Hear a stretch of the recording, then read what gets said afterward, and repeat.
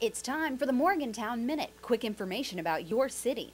This weekend, the city of Morgantown is taking time to memorialize those who were touched by the tragic events of September 11th, 2001.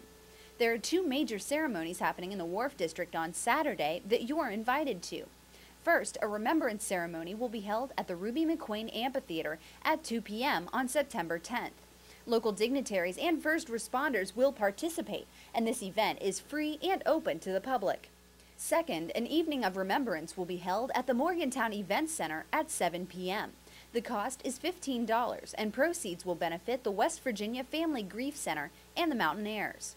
Morgantown Police Chief Ed Preston says 9/11 has become a memorial service date to slow down and remember our American bond. It didn't just affect the folks in the United States or affect folks in Morgantown. It had a worldwide effect for terrorism and community involvement.